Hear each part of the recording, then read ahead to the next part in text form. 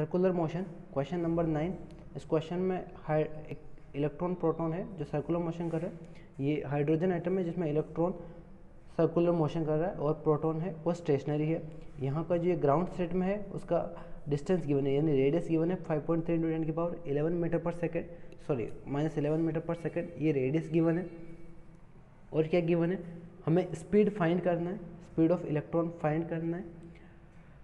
Mass of electron given है 9.1 × 10⁻31 kilogram और charge on electron given है। अब हमें पता है चार्ज ऑन इलेक्ट्रॉन और चार्ज ऑन प्रोटॉन में मैग्नीट्यूड तो सेम रहता है, कितना 1.6 × 10⁻19 कूलम, राइट।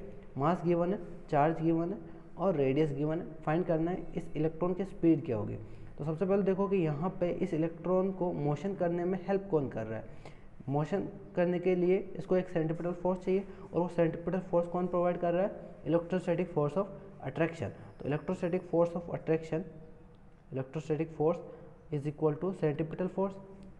इलेक्ट्रोस्टैटिक फोर्स से सेंट्रिपेटल प्रोवाइड कर रहा है, तो यहाँ पे इलेक्ट्रोस्टैटिक फोर्स क्या होता है, K Q1Q2/r², और सेंट्रिपेटल फोर्स क्या होता है, mv²/r।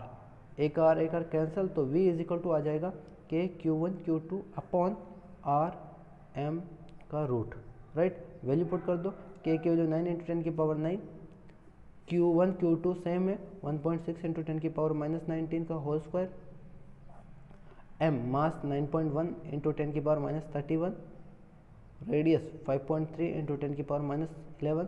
इसको सॉल्व करेंगे तो अपने पास स्पीड आ जाएगा, कितना आएगा, स्पीड आएगा अपना 2.2 × 10⁻6 मीटर पर सेकंड। अगर आपको किसी भी क्वेश्चन का वीडियो सॉल्यूशन चाहिए तो चैनल सब्सक्राइब कीजिए। तो जो भी क्वेश्चन हो कमेंट बॉक्स में क्वेश्चन नंबर और चैप्टर नंबर कमेंट कीजिए।